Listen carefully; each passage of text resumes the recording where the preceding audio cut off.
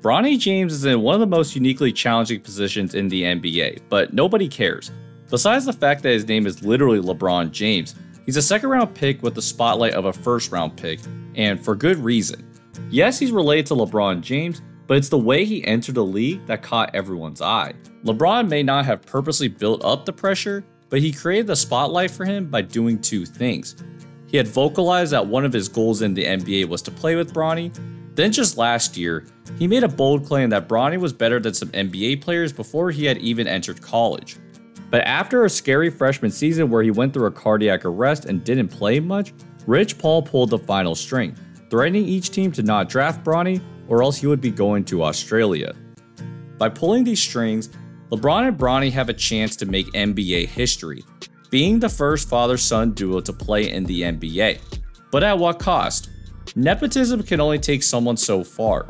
The reality is that Bronny never got the experience that most NBA prospects would, and more importantly, never had the resume to prove that he's truly an NBA player. But this all wouldn't matter if for one thing. Does Bronny have the skills to be an actual NBA player? And if not, what would it take for him to become one? Summer League is an interesting time because it's a very small sample size, but we get a sense of what these rookies are about. Now, people don't seem to understand the purpose of Summer League. With such a limited sample size and a game that doesn't look too realistic to what the NBA is going to look like, we're a little too focused on the stats and not just the process. So going into this video, what I really wanted to see were the skills that Bronny can and can't apply to the NBA. Now let's get one thing right. Even though nepotism carried Bronny to the league, the player he wants to be, which is a good guard defender, is something that the Lakers actually do need. They don't have any good guard defenders right now, and they didn't really add anyone in the offseason to help out. So even if Bronny's offense looked bad on paper, which it did at times, to me, that's not the biggest concern. The biggest question instead is whether he can defend on and off the ball. To me, Bronny's lack of experience really shows when he's defending off the ball. Just like a lot of younger players, Bronny tends to relax when the ball's not in his matchup's hands. He tends to ball watch and then lose sight of his matchup. So here Bronny's guarding the corner and he's looking at the ball. So his man cuts and Bronny's late. Then he gets hit with an elevator screen, so he's late on the contest. Here's another one where Bronny's again watching the ball, but does a good job finding the screen and recovering to his man. After Bates gives the ball up, Bronny then relaxes and then realizes that a dribble handoff is coming. He's late, gets screened, and Bates gets a layup. These are just a few that his opponents were able to actually finish. There were plenty of examples where he gets backdoored, but he was really fortunate that he's playing G League talent, so they couldn't really expose him.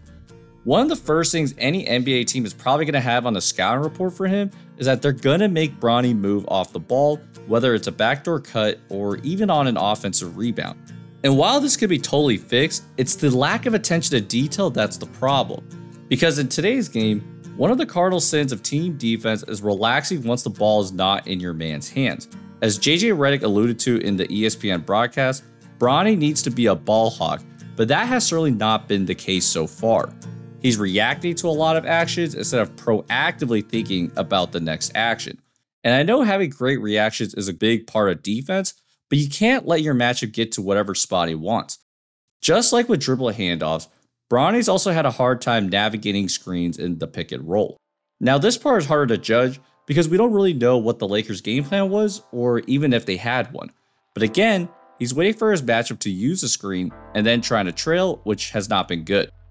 A lot of the best defenders will get creative in navigating the screen. They might even start where Bronny is, but they will beat the offensive player to the screen so they can't use it. Bronny has tried doing that at times, but he's cheating a little bit too much. So he's given away what he's doing, and then his matchup can reject the screen and go the other way to create dribble penetration.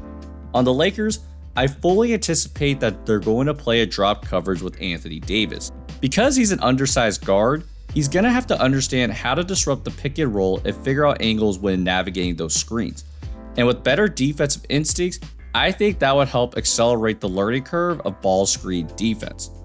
Now offensively is where things are a little trickier. A lot of people clown on him for having some really bad scoring games. And for a player of his nature, we expected that his offense would come along a little bit later. But there's a problem. Bronny's not the greatest dribbler by any means, so he doesn't have any great go-to moves, and at times, he did look uncomfortable with the ball in his hands. In the league, he's likely going to be standing in the corner instead of being a main ball handler, but what the Lakers need from him is to shoot the ball at a respectable rate. Just by looking at the stats, he was 3 for 18 from 3, but if you notice, 2 of those threes were off the dribble threes. They were not catch and shoot. It's a small sample size, but one thing that was interesting is that Bronny was much more comfortable shooting the ball when he got to dribble it.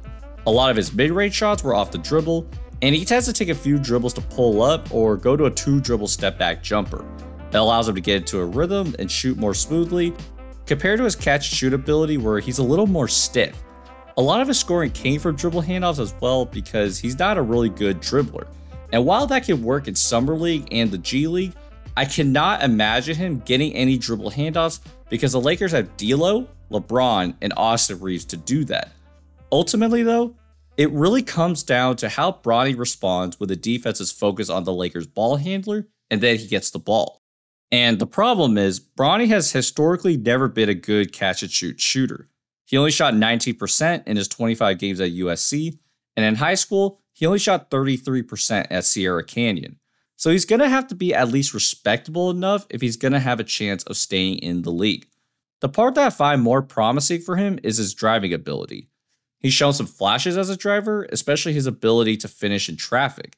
The best thing is that he finished with his offhand over a taller defender at times, and as of now, it's clear to me that he's more comfortable creating offense when he's able to dribble. And without a strong handle, he could get away with that against the G League, especially because defenders are going to give him the space to drive. But in the league, Bronny's handle will be exposed unless he keeps improving it, so he has to at least learn how to play without the ball. Overall, Bronny's going to need more experience, and the Lakers are banking on the fact that spending time in the G League will get him the best experience possible. But here's the problem. Given the fact that Bronny's been rushed into the NBA, I'm nervous that Bronny's being set up to fail. Bronny has a target on his back that he's never asked for, and the expectations for him to stay in the league is going to be very highly scrutinized compared to most second-round picks. But in reality, at his position, he only needs 1 or 2 great skills to really stay in the league, and the Lakers are confident that their development program is going to get them there. In the past, they've had G League guys like Alex Caruso, Max Christie, and THT make it, so the Lakers have had some success, but this is a different challenge. Making history, especially with stakes as low as the 55th pick, seems like an absolute no-brainer, but it makes the life of Bronny James more difficult to get ready fast enough to not just make the NBA, but to get what he truly wants, creating his own narrative and being his own guy. And that would be the ultimate accomplishment for someone that's in the most uniquely challenging position that the NBA has ever seen.